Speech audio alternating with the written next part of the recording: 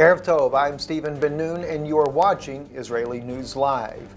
In Israel this afternoon, the military had to kill a firebomb throwing person. Actually, there were two people throwing firebombs at automobiles as they were passing by. The Israeli military paratroopers actually killed one of them, wounding the other one. The other one was later captured. This is being reported on Israel National News.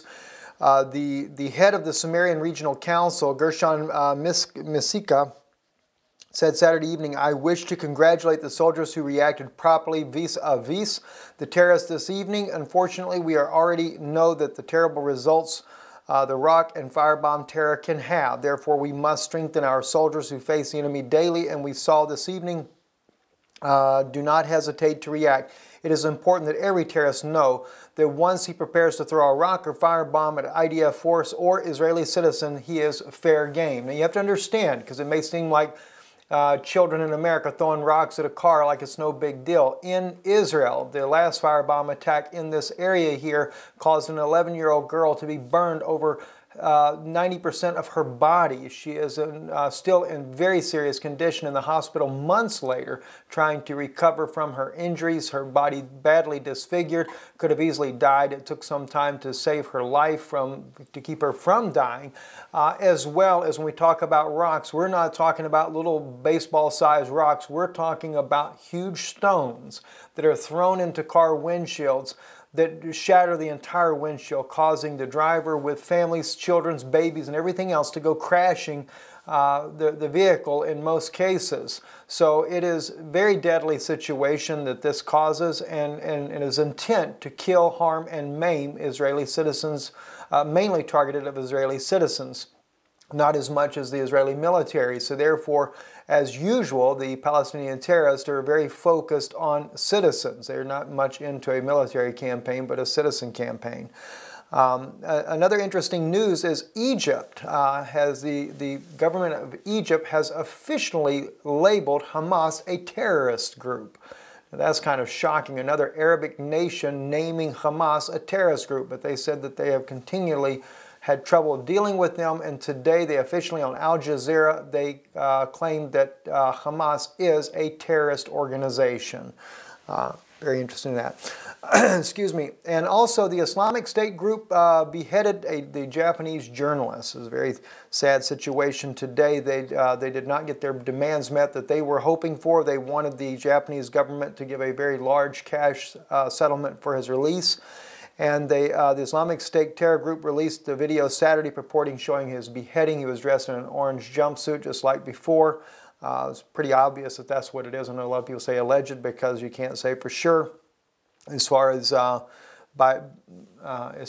far as identifying him personally, maybe DNA or whatever the case is. But in it, Gatto is seen kneeling, dressed in his orange outfit, and as masked man standing beside him with a knife, blames the Japanese government for his slaughter.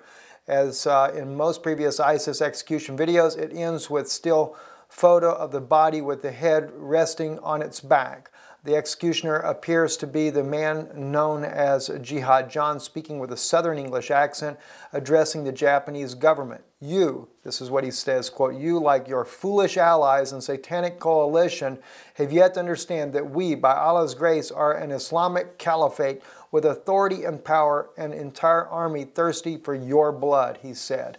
He also went on to warn the Prime Minister of Shinzo Abe of Japan that they will look for any Japanese people whatsoever that they can find, and they will also suffer the same fate as Gatto did here in this beheading as well. Very sad, and our heartfelt prayers go out to his family as well that have lost their loved one. He is a journalist, and sad that he was murdered as a journalist as well. Pope Francis has been nominated for the Nobel Peace Prize for 2015. It's kind of interesting that this came out today. Calgary AB it was on the on award there. Article says award the 2015 Nobel Peace Prize to Pope Francis for brokering the landmark deal between the United States and Cuba. Now, we had reported, those that follow here for some time, we reported earlier, oh gosh, I don't know, months ago, that I believe that he would get the nomination for the Nobel Peace Prize, and I believe he'll actually win it. If he doesn't win it, it'll probably be an inside thing that he doesn't want that particular what would you call it? Notoriety, perhaps. Maybe he wants someone else to win it. But nonetheless, I believe that he would get it because he clearly is, Daniel chapter 11, that prince that shall come, the one that comes in with flatteries, the one that comes in saying peace, peace, when there is no peace.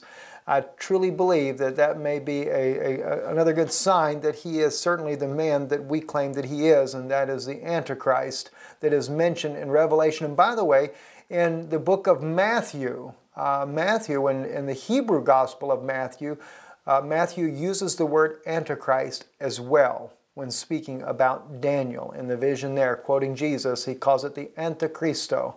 And if you remember from yesterday's news there, I mentioned to you that the very word vicar, because it is very well publicized even amongst the news, the media, their own website, the Catholic website, that he is the vicar of Christ. The word vicar is a Latin word, and that Latin word translated in Greek is anti, or antichristo, the substitute or the replacement for Christ. Very interesting. I'm Stephen Ben-Nun with Israeli News Live. Erev Tov.